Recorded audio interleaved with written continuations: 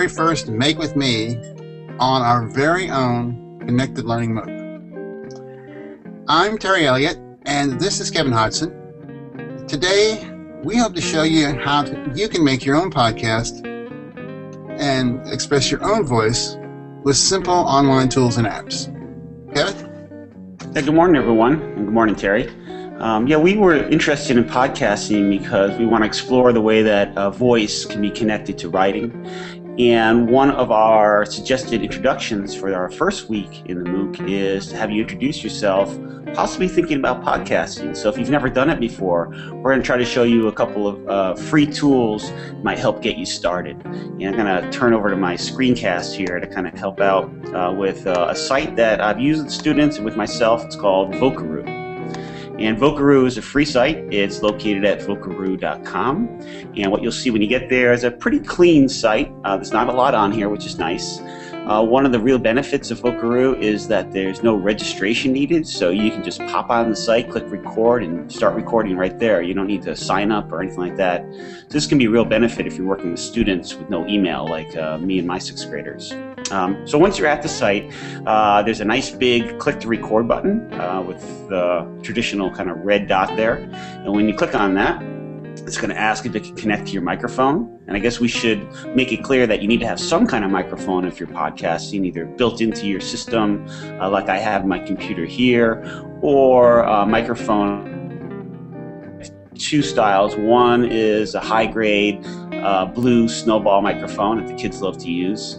But I also have a handful of cheapo $6 or $7 microphones that I picked up at Radio Shack that we use for some other kinds of podcasting. So here I'm going to hit allow and allow Vocaroo to access my microphone. And once I do that, now it's started to record. So I can start recording my podcast. So welcome everyone. This is Kevin and Terry. I'm really excited to have you in this first week of our MOOC adventure. And we hope you might try out some podcasting this week with some of the tools we're going to show you. Now when I'm done, I'm just going to click stop. And I can listen to what I recorded. And once I do that, now it's started to record. So I can start recording. If I'm happy with it, I can click here to save. I can hit stop and restart over again if I have made mistakes. Sometimes that actually happens.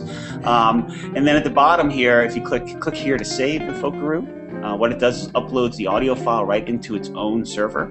So now the options are you can grab the web link of where that podcast is. You can grab the embed code, or you can email it to yourself. They also give you options for sharing on social networking sites, and you can also download it as an MP3. So there's a lot of different things you can do with Vocaroo. The one thing that I'll say the downside is that the audio quality is just fair and sometimes can be a little scratchy, but I think it's a fair price to pay for a free and easy to use site that is called Vocaroo. And so I think Vocaroo has a lot of possibilities for the classroom and also for you to make your introductions. And now Terry's going to walk you through an app that allows you to do the same. Terry? Thanks, Kevin. I'm going to show you an app called iPadio. And I'm going to share a screen. But the beauty of this app is that it is it's mostly for use on mobile devices. In fact, you can use it on smartphones, iPads, Androids. It's pretty device agnostic. As you can see up here in the corner, all of these items, they do have good tutorials, so it's you don't have to just go to the site and follow your nose, and you can really pick it up quite easily. But the really neat part about it is that it also can be used with just a regular feature phone. What you do when you sign up is you give them your information, and I would recommend having a class iPadio account. And once you've given them a phone number to use, and they'll give you a phone number, which is an 800 number, which is amazing. So there's no long distance calls involved, no costs involved. So you dial up the number and you give them a PIN number that they provide, and then you just start recording on your phone, and then you save it. It's pretty cool. how easy it is, and it too allows you to share it to all kinds of different sites. One of which is, I was happy to see they just added what's it called, SoundCloud, Kevin? But it has tons and tons of these. I'm hoping that what I can do is show you an app on here. It's always a little bit of a crapshoot here to get this to work properly on the screencast, but I'm going to try it. And Kevin, do you see that okay? I do not. I still see we're still on iPadio website, looks like. Okay, well, I think what I'm going to do is I'm just going to skip that and just talk to you a little bit more about iPadio. It's I've used it personally and professionally. Even if you don't take it in the classroom, it's a great way to get your voice out there into the world. And I'm hoping that we invite you to participate in this Make With Me and to get your voice out there as well.